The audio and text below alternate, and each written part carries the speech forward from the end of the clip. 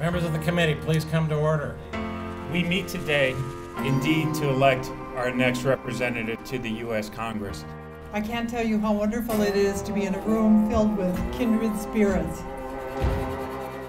In the same room, separated by one day and a gulf of political ideology, Montana Republicans and Montana Democrats struggled to choose their candidates. We have just one seat in the House, just one voice in a cacophony of 434 others, and we have a chance to really make it count. You have an important decision to make tonight. We need to put forward the best candidate who can win. My name is Rob Quist, and I want to be your congressman. Good evening. I'm running for Congress so that your voice is heard in Washington, D.C. We are at a crossroads, Montana. We are all concerned that the current administration will act too swiftly and recklessly. This race is ground zero in the Liberals' attempt to stop the Trump train, and I won't allow that to happen. As a poet-musician, I ask you to look outside the bubble of Helena to a man who has represented Montana from behind a different kind of microphone. We're already in the final lap of this race. If you select me, I start off with 84% name ID across the state. Has everybody got their ballots? We're here for one purpose today, and that's to get to 50% plus one. I'm pleased to announce that the Montana Republican Party has a nominee. The winner with 150.5 votes, Mr. Greg Gianforte. I am humbled by the confidence you've placed in me, and I look forward to going to work. Thank you very much. The final vote, 90 votes for the next congressman from the state of Montana, Rob Quist. I'm very honored to take on the mantle and carry the banner for the Democratic Party forward in this process. Thank you so much, everybody. Just 83 days from the election, the contest is set, and voters already have some opinions about these political newcomers. I know enough that I don't want them as my representative. I think they're great Montanans, and I think either one would represent Montana quite well. He is going to be siding on the interest of Montana businesses. He sounds like a progressive. Both candidates answer some tough questions and make their case to voters. Will Montanans choose Bozeman Republican Greg Gianforte or Flathead Democrat Rob Quist to claim Montana's vacancy in the House?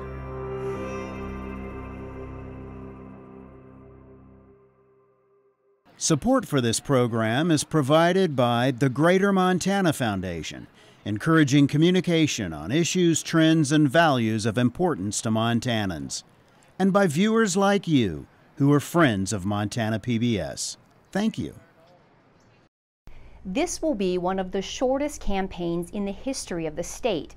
Not only that, the entire nation is watching to see if there's any backlash to President Trump in this traditionally red state. So the stakes are high, and voters have precious little time and information to make up their minds.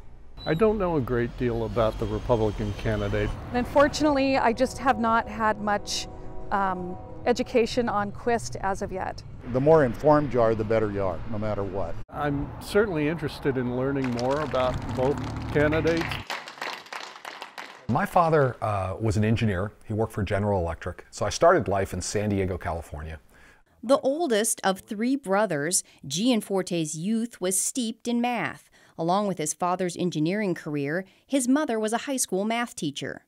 By the time I was 3, we had moved to Valley Forge, Pennsylvania, and that's where I really had my upbringing. I was there from 3 until graduating from high school. 56-year-old Greg Gianforte says he learned some of his most important lessons outside the classroom on the field. Learn a lot about teamwork. You also learn that getting the ball in the end zone is much easier if you run 3 to 5 yard plays and not try and throw Hail Mary passes. He was junior and senior class president and went on to earn a bachelor's in electrical engineering and a master's in computer science from Stevens Institute of Technology in Hoboken, New Jersey. He was just 3 years out of college when he started a software company called Brightwork Development and hit pay dirt. I partnered with a number of other people, 4 other men on that business, and we had good success. The business grew to 75 people, and we had about 150,000 installations globally. The company was 8 years old when he sold it to McAfee for $10 million. It was 1994, Gianforte was married with 3 young kids, and he was already a millionaire. Did you think about retiring then? This is a really good question because I did think about it a lot. I think I was 32 years old when I sold Brightwork. And it, you know, I didn't have to work. But I do believe that, and this actually goes to my Christian faith a little bit, in that I believe that I am a steward of the skills and the resources I've been given. And I need to use them for some productive use. And what I concluded in the end was that my purpose was to create high-wage jobs.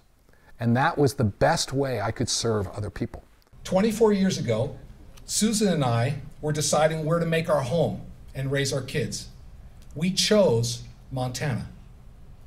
When we started our company, Right Now Technologies, to sit at our kitchen table with $5,000, we picked Montana. They launched the tiny software startup in 1997 and watched it grow to a global company with over 1,000 employees. We ended up creating over 550 high-wage jobs here in Bozeman, average wage almost $90,000 a year. Gianforte says Right Now Technologies helped businesses handle customer questions and complaints using artificial intelligence. This gave customers an immediate answer, and it allowed companies to trim staff from their customer service departments. In 2011, Oracle bought Right Now Technologies for $1.5 billion. Gianforte believes the secret to success and satisfaction is finding what he calls the nobleness of your job, even if you're the person who cleans the building. When you describe a job in terms of the activity, you lose the nobleness of the work. So the reality is, and I would share this story, if the janitor didn't come in at night and empty the waste paper baskets, and no one else did that job, every single office in the building would fill up with trash, and no one would get their job done, and the company would fail. So the janitor doesn't empty waste paper baskets. What they do is they create a productive work environment for everyone else, and their job is just as important as everyone else in the organization. So do you feel like that somebody who does empty waste paper baskets can be as satisfied in their job as somebody who created the company or who works higher level and gets paid a little bit better? Do you think that each of those jobs can be as personally satisfying? I do. While Gianforte was creating his Montana success story in the 90s, his challenger, 69-year-old Rob Quist, was struggling. It was a struggle he didn't see coming after years of his own success in an iconic band. A band whose members all had their roots firmly planted in Montana. I grew up in a ranching farming community, and so my ties to that way, to people living close to the land, are really palpable. I stand before you as a native son of the Big Sky. Quist was born in Cutbank. He was 4th in a family of 6 kids, and his parents were farmers and ranchers. He says exploring the outdoors as a young Boy Scout taught him Montana's rugged individualism. Many were the times that we would take 100-mile hikes through the mountains, and it was here that I became very interested and learned to love Montana's wild and open spaces. It's almost like we're closer to our frontier heritage, and I think that's what makes it special here. This land that we live in is really, truly some of the most amazing country on earth, and it really has shaped us as people. Quist acquired a taste for competitive pursuits and politics in high school. He was an aggressive basketball player at Cutbank High School, and by his senior year, he was co-captain of the Class B state championship basketball team and class president. People who know me can't believe that I'm this competitive about this thing, but you know, looking back to my basketball days, I was very competitive. He was good enough to play basketball for the Grizzlies his freshman year at the University of Montana, and he studied music and physical therapy. In the end, though, music won out. and in 1971 he left the university to start the Mission Mountain Wood Band with a friend. Quist says a music producer helped him realize he should stop writing love songs and start using all the time he spent in Montana's backcountry as his muse. He was the one that gave me the gift of thinking it was cool to write songs about Montana. We were representatives of the state of Montana. I mean, we conjured up all those images of the big sky country through our music and how we looked, how we dressed, the music we played. The Mission Mountain Wood Band amassed a dedicated following all over the United States, and they released 2 albums. Eventually, Quist formed a new band and embarked on a successful songwriting career. He had a wife and 2 young children, and he was writing and recording television and radio ads for big companies like Levi's and Coors. This was probably the mid-90s, and I was really on a roll. You know, we were touring nationally. I had a killer band, and I had the bus and the sound company. I had a record contract offer, and so things could not. I had a 5-year plan, and it was in the 4th year, and we were ready to pop. And then when I was down in Reno, I was performing with Michael Martin Murphey, and we were working out, and he looked at me and he said, "Rob, you look white as a ghost. What's going on?" Quist was diagnosed with a life-threatening gallbladder infection. Even worse, during the surgery, the doctor accidentally severed a bile duct. I had to have a major reconstructive surgery. And I know that a lot of people that have had the same thing that I have had did not survive. And so I went into a tailspin. You know, my band broke up. I lost my record contract because I couldn't tour. And my band went to play with other people. I had to sell the bus. The medical bills mounted, and Quist says he lost his health insurance because the gallbladder problem was ruled a pre-existing condition. He had to pay for more reconstructive surgeries out of pocket. He says they just couldn't make enough money to pay all their bills, and years later, the state of Montana filed $15,000 in liens against them for unpaid taxes. He also defaulted on a $10,000 bank loan. We didn't declare bankruptcy like we probably should have, but that's just not in our makeup. So we just fought through it, and now we're back on our feet. It took 2 decades, but the Quists finally paid off the last of the liens and the medical bills in May of 2016. Gianforte declined to comment on Quist's financial troubles. He also did not want to comment on what led to a $3,600 lien being filed against him in the early 90s. He did say he paid off that lien in 3 months. Quist believes if he had not lost his insurance over the pre-existing condition, he never would have faced such financial hardship. And I think that many Montana families will understand it because, many families go through a situation where they have a medical emergency like that will sink the family. So I'm just glad to be sitting here today. And you probably feel pretty strongly about Obamacare then, right? I do, I do. I think that we need to strengthen it and not repeal it because there will be so many Montanans and Americans that will be thrown off health care. And I know what it's like to not be on health care. I know what that's like. If you work hard, you should be able to afford to see a doctor. And we need to strengthen the ACA and not repeal it. We need to repeal and replace Obamacare. What would you like to see stay in a repeal and replace situation? Well, one thing is, I think it's good that we allow people to keep insurance even if they have pre-existing conditions. I think that would stay in any program going forward.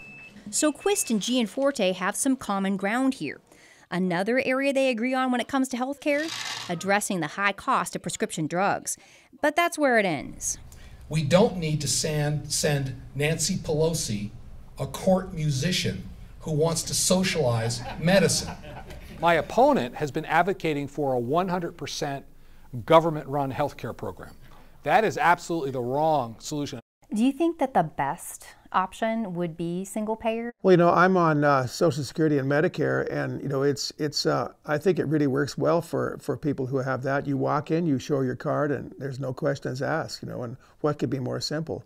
Medicare is technically a U.S. single-payer health program, and it's incredibly popular, especially in Montana, where 17% of the population are seniors. Not surprisingly, both candidates say they will support and defend Medicare and Social Security. For some voters, though, one hot-button Western issue right now, our Montana way of life and our public lands are under attack. Has eclipsed concerns over health care. What's your biggest concern right now? for the state of Montana lands. I still appreciate very much having access to public land. The transfer and eventual sale of our public lands is nothing more than theft against our children and our grandchildren, and I will steadfastly oppose it.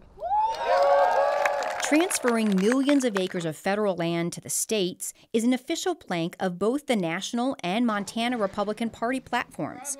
Montana has about 25 million acres of federal public land.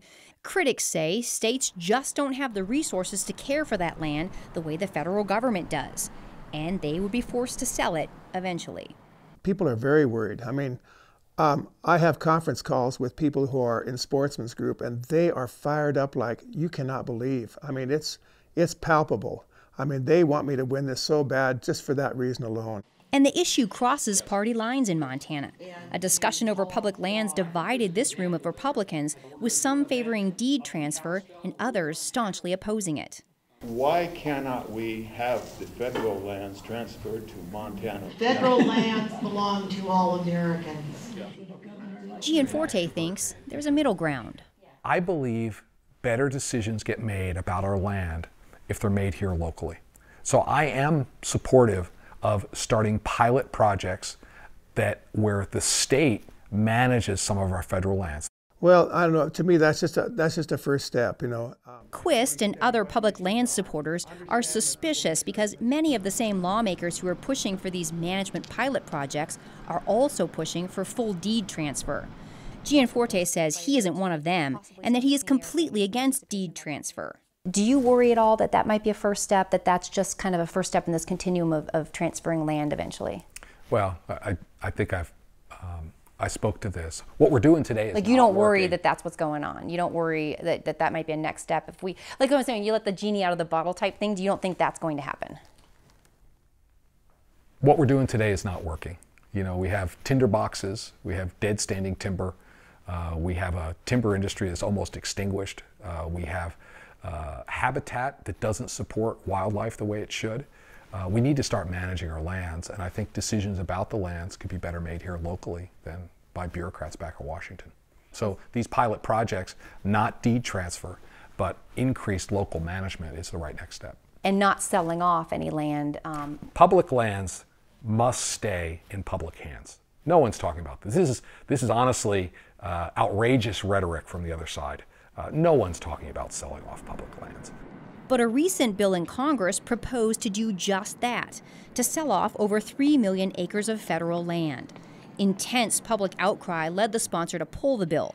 Gianforte says he would have voted against it. We're going to keep public lands in public hands because it's part of who we are, and there's just no debating on that. There are politicians and special interest groups who are going to great lengths to take away our access to public lands and destroy our Montana way of life. And my opponent, he is one of them. And if he understood our Montana values, he would not have bought up land and then built a fence to keep Montanans out.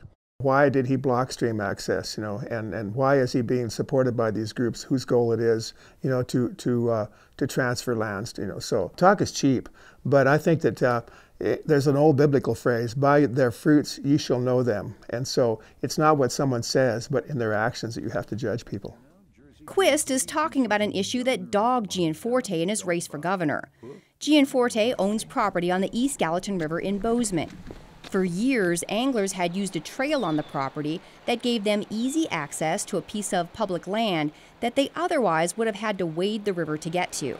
Gianforte says they were not aware of the easement on the property when they bought it, so they assumed people were trespassing, and they fenced off the trail and put up no trespassing signs in the spring of 2008. By early March, Fish, Wildlife, and Parks was hearing complaints from anglers. This is much ado about nothing.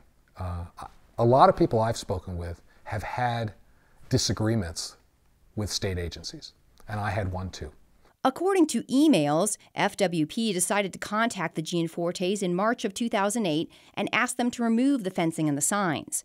I think it is time they receive a letter from FWP reminding them that this is a public easement. About 2 weeks later, Fish, Wildlife, and Parks received a letter from attorney Art Wittick. In the letter, the Gianfortes and 2 neighbors claimed the previous owner did not have the legal right to grant the easement and that no one used it. Wittick wrote, "My clients request that the Montana Department of Fish, Wildlife, and Parks relinquish the easement in order to avoid litigating this issue. Fish, Wildlife, and Parks says the easement was legal and they refused to give it up." About 6 months into the dispute, the Gianfortes discovered that a portion of the public trail actually did come off the easement and onto their private property. It was a survey error. They thought it was in one location, it was actually another location.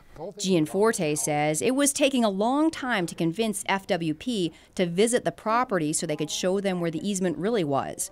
So, in May of 2009, Wittick filed a lawsuit on behalf of the Gianfortes. Once again, they tried to force FWP to give up the public easement. Gianforte again argues the easement is not legal and that anglers already have adequate places to fish nearby, making the easement on his property unnecessary. The lawsuit does not mention any survey problem, but Gianforte claims the suit was only meant to force the agency to address that error. It was a shot over the bow to get him to come out and actually walk the property with us. So the lawsuit wasn't actually filed to abandon this public access. They made a mistake. Unfortunately, it took us 18 months to get their attention to actually get it resolved. When they showed up, a handshake, the whole thing was resolved. Okay, and I just want to make sure that it wasn't like you filed it because you really wanted it abandoned. There was never an attempt to restrict access. He was trying to eliminate access. That's the key here. It's eliminate access. The two sides did eventually meet and walk the property together, and there was discussion about moving the easement to allow anglers to use the old trail instead of wading the river. However, the Gianfortes decided against that idea, and in the end, FWP agreed to move the trail, the easement remained the same, and the Gianfortes dropped the lawsuit. Quist says he doesn't understand why Gianforte was so heavy-handed if it was simply a trail that needed to be moved, and he's using the dispute to his advantage on the campaign trail. You will never have to worry about me suing the people of Montana to block stream access. But Gianforte has a criticism of his own to level at Quist. My opponent has said that we ought to take our cars down to DMV, register them, and then register our guns. He has called for a national gun registry. That's a first step towards confiscation of weapons. We've seen it in other countries when it occurs. It is absolutely inconsistent with the views of most Montanans. So I'll be very clear. This is a huge point of distinction between me and my opponent. What is your take on gun registry for any type of gun? Well, first of all, that was a falsehood. That was taken totally out of context. And for them to question my stance on this is almost laughable, because I grew up in a ranching and farming community, and first of all, we don't say gun control. We say gun safety. And that's something I learned from the time that I was a young boy. So I totally support the Second Amendment rights, and I think the laws that we have in the state work just fine for the state of Montana. Do you think that the gun laws should be reduced at all? Are you comfortable with those, or would you, as a representative in Congress, want to roll back some of this if it's possible on the congressional level? Well, we need to go back to where I started, which is the biggest issue we have is federal overreach. So I will always side with, if it's not explicitly in the Constitution, it should be defined at the state level. Now, in the case of gun rights, though, it is in the Constitution, and it says that the right to keep and bear arms shall not be infringed. That will be my guiding light in considering any legislation. In an effort to outgun each other, both candidates released ads where they're shooting electronics. Voters say they expect some negativity and the candidates to throw some barbs. But they've been disappointed by how early the ads have gotten ugly. I'm hearing a lot of negative campaigning, a lot of, creepy music with the Rob Quist pictures. I am inundated online with ads with rhetoric that I find very unproductive and off-putting.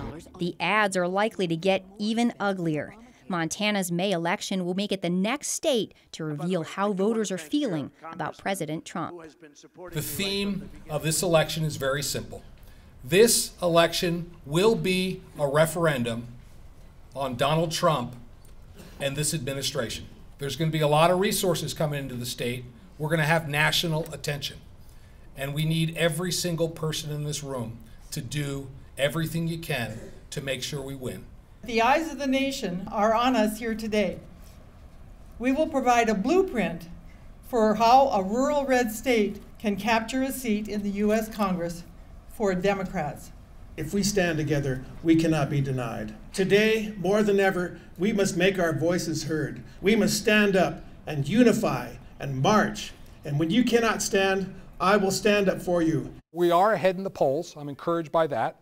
That's the good news. The bad news is the other side is highly motivated. Just how motivated the voters are is something both candidates are eager to know. I think it's an extremely important election. I'm hopeful that we can send a message. Luckily for them and for Montanans, they won't have to wait long for the answer.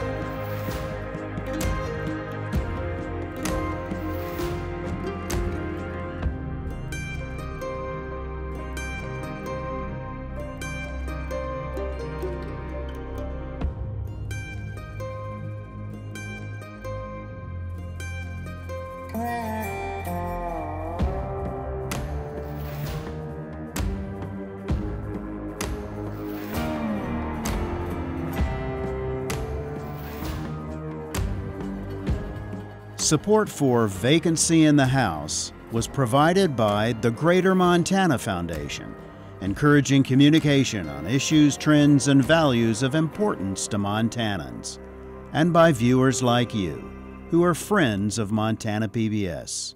Thank you.